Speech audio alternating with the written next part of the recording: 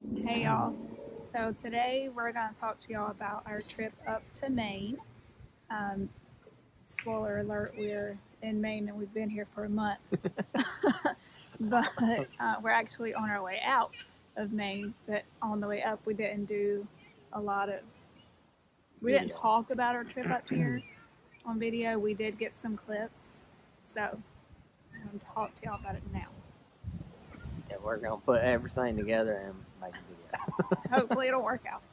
I will. First of all, Maine is beautiful, and we have loved it. It's really cold right now. Yeah, you can tell it's October, what, the 4th or 5th? October 4th. And yeah, I'm freezing. Mm-hmm. Me too. So where we left off, we were at home. We went home for a few days. From Outer Banks, Yeah. And we visited with my well, we stayed at my parents' house, and we visited Michael's family and my grandparents and some aunts and uncles. Took care of I can't some. remember who else. I registered But yeah, we had to both do like vehicles, car license plates, registration, all that stuff. all that good stuff. Yeah. So we had fun with all our family, and then we also got the Reese hitch put on the back of the camper and upfitted that. So, meanwhile. Yeah, so that means we could haul the bikes on the back of the camper instead of on my car. That was the goal, yeah. Yeah. So we set out to leave, I think it was a Thursday afternoon. And my brother's dog was there at my parents' house, and it got out of the pen, and we could not get him back. It is like the scaredest American bulldog you've ever seen in your life. It's and really he runs cute from everybody. And we had fun with him. He sounds ferocious, like you just kill everybody, but no, he's scared of everything. So we had an ordeal trying to get him dealt with. But then my dad got home. He said, "Don't worry about it. He'll be fine." So we left. We got about a mile down the road, and boom, the hitch on the back of the camper broke. Fell off, yeah. And it with was all the bikes on. Dragging the bikes down the road. So I'm behind Michael, blowing the horn, waving my arms out the window like he'd never heard me. But he finally heard the air going out of the bike tires. I heard a bunch of shh like that. So he stopped. What the heck, bud? Yeah, so that was not good. It ruined two bikes. His bike the and newest James's two. bike. Yeah. Mm-hmm. Oh, there we go. Yeah, the newest two in the whole bunch. It like ground the wheels down. And, it was not good. So, oh well, it could have been worse. So we just took him to the scrapyard, and then we headed to my aunt and uncle's house, who has a welder. Yeah, my my welder is a flux core welder, and I'll make it short and sweet. The high power transformer is not working inside the welder, or something like that. And so I thought I could weld it cold. Well, it didn't work out great. So did not hold. So that was fun. So we really went to her Uncle Brian's, and I fixed it right, like I should have done the first time, with a correct welder and all that good stuff. Yeah. So while he did that, I hung out with my Aunt Doris and her friend Cherry, who's also her neighbor. And that was really neat to get to spend time with them before we came on the road. And the kids got to play with toys in the playroom and all that. They had fun. So we left there, and we needed to dump our tanks because they had been full since Ochre Coat. Yeah, for a week. So they had been full for a week. So we were close to Maury Mountain, so we just went by Maury Mountain and dumped the tanks, and we got on the road from there. And by that time, it was like 5 or 6 o'clock. Yeah. So we drove to all the way to Fredericksburg, Virginia. Yeah. All right, hold on, this is gonna be loud. Golf cart going by. They're looking at us like, what Okay. Freezing. So anyway, the first night we didn't really know how far we were gonna go. We were just gonna drive until we couldn't drive no more. So we did, and we couldn't drive no more.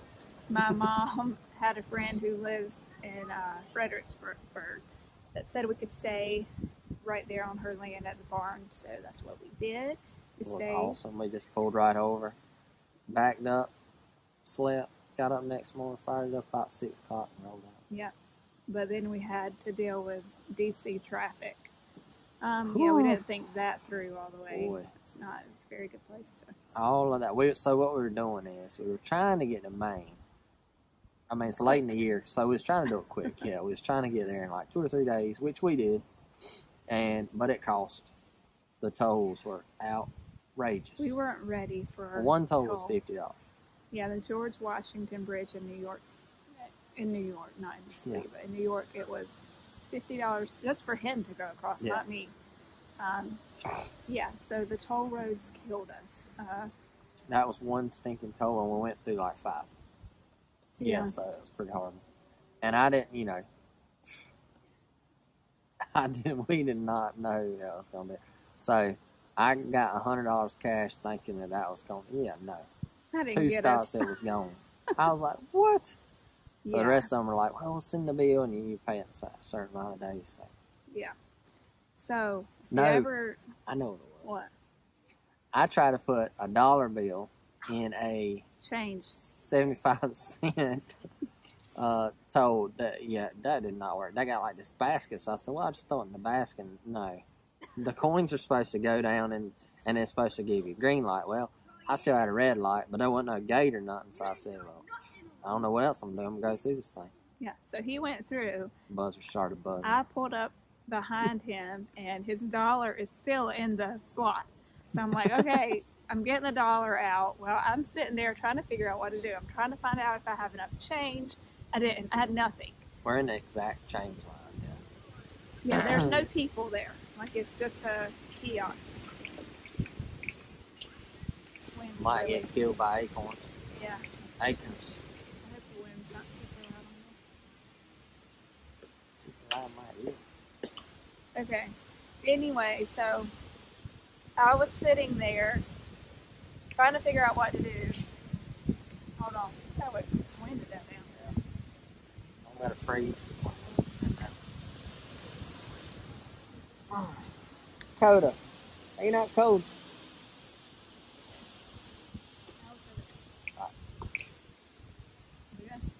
Yeah.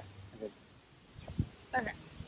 So anyway, I'm sitting there trying to figure out what to do. Well, the guy behind me comes up to my window. He's like, do you need help? Or do you need to back up? And I was like, I guess. I don't have the change to go through here. And he obviously knew I was not from around there. And he's like, I'll get it. So he paid for my toll, and I went through, and that was super kind of him to do that. But then we knew, okay, we better get some money, some cash, and some change. What we should have done is avoid tolls on our GPS, so we would not have to go through anymore. But it took us a little while to figure that out. Yeah. But we did figure that out, that we did not have to go the toll roads. But it was 12 extra hours. It was long. It added a lot of time. Hang on. Let's go to swinging. So we finally got, after we left Fredericksburg, we got to Connecticut. Huh? In a minute. In a minute, okay? We went from Fredericksburg to Rocky Neck State Park in Connecticut, and we were exhausted. Right off the highway. So it's like, we'll crash here one night, and then we got there, and it was super nice. So we just decided to stay 2 nights, and we went to town and got us, so we were close to town too. So what was the name of that town? Port. I don't remember. Anyway, I don't remember what it was. Really nice port. Like, there was a lot of sailboats docked out in the bay, I guess is what you'd call it. I can't remember where we were. Anyway, we stayed there for 2 nights, and then we headed up to Maine, and we made it all the way to Ellsworth, didn't we? Yep. We went all the way to Ellsworth, Maine. So we done some driving in 3 days. Yeah. Or 4 days. But it was worth it. I mean, we really didn't have... Well, we did have a little bit more struggles with the bikes. And we had some trouble. And the hitch. we need to do a video. Well, we'll just talk about it right now. Okay. Yeah, one thing was the bikes. So in Connecticut, me and James got new bikes. Okay. So they've got the quick release wheels and all that fancy junk on there. I didn't know nothing about it. So I didn't know to check to see if they're tight. They told me they checked in the store, so I was like, okay. Which that's a whole nother deal right there. We go in and I'm looking at this $500 bike. Well, it's supposedly brand new. It's scratched.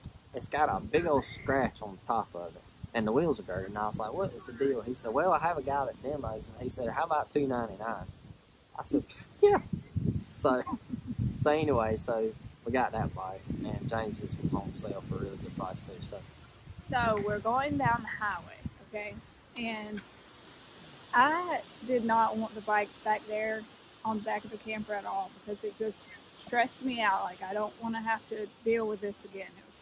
I mean, they're expensive. Bikes are expensive.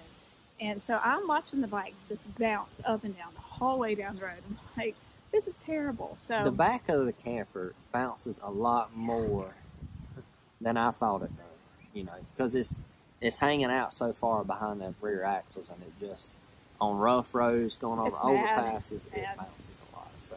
So we're going down the road, and I'm on the phone with him, and suddenly, like, something happens to his bike, like the tire or something comes down, and I'm like, you need to pull over. Something's wrong with your bike. So we pull over, and the front wheel is falling off. Yeah, I don't know how it held on. Yeah. And didn't come off all the way. So then we start going down the road again, and we're on the phone again, right? And you said the back tire dropped too. And I said, are you serious? So the back tire done the same exact thing. So all that is on the back of the camper is my frame of my bike, and I'm like, all right, that's enough of this. Let's just put them in. Well, we went a little bit further with them still on there, and then one of Holden's grips came flying off and like hit my car, and so I mean, you know, we're running 75 on 95, and it's just beating and banging. The bike rack we have is not the best. We need to improve that too. But so we just decided, all right, we're gonna put them all in the camper and let them ride like that. Yep. So we did. We piled them all in there, and I felt a lot better. But then we got back on the road, and we had been on the highway again for about a mile, and then our bedroom window opens going down the road. So we have to pull over again, close the window. I don't know why. It was a little bit comes loose. Open a lot. So I tightened up the screw with a screwdriver, and we tightened it down, rolled on. Yep. But we made it. But I think that's all the problems we had. I mean, that could have been worse. 1,200 miles. Well, also on our way to Connecticut, I was hearing a popping noise. Yeah. So every time I would turn or brake, I would hear like a pop, and I'm like, "What in the world is that?" So, we have a B&W Patriot slider hitch, which is super expensive hitch. I mean, it's nice, but I really don't. Well, I really don't like it, just to be honest with you, because it's got a little spring piece that holds it pitched back toward the fifth wheel. That way, when you pull up, you know, it's already tilted toward the fifth wheel. Well, that piece is just trash. Also, well, that's the main part I don't like about it. It has come unhooked on me at one point in time and slid back and kind of messed up my tailgate just a little bit. That was scary. That was scary. So that's two things I do not like about the hitch. And anyway, so if you have a hitch and you recently put it on your truck or have some else put on your truck, you need to check the bolt for torque, right? So we pull over, and I'm like, I wonder if maybe them bolts have come loose. Oh, there's Isaac. And so we get back there with a wrench, and sure enough, those bolts are loose. So when we got to Connecticut, tightened all the bolts up, torqued all of them, and so it's been good ever since. It's so warm in that. But that's just something you have to keep your eyes on and pay attention to. Yep. So that's about it, right? Yeah. So we made it to Ellsworth, and I think that's where we'll pick up with our videos from here. Yep. And like, comment, and subscribe. Please. And we'll catch y'all later. All right, bye.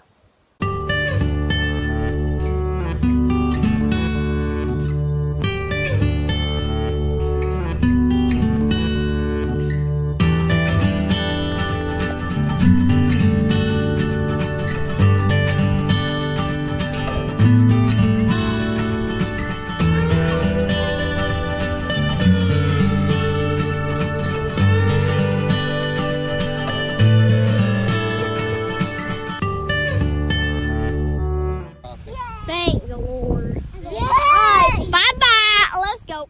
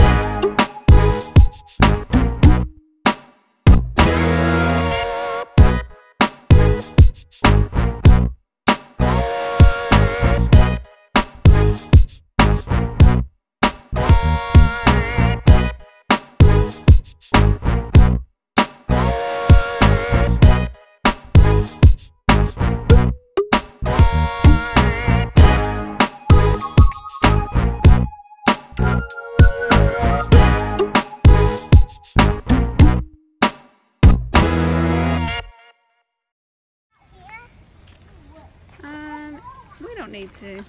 Yeah, we don't need to. Wow, y'all got a hot fire going. That's good. That's hot. It's my trick. Whoa.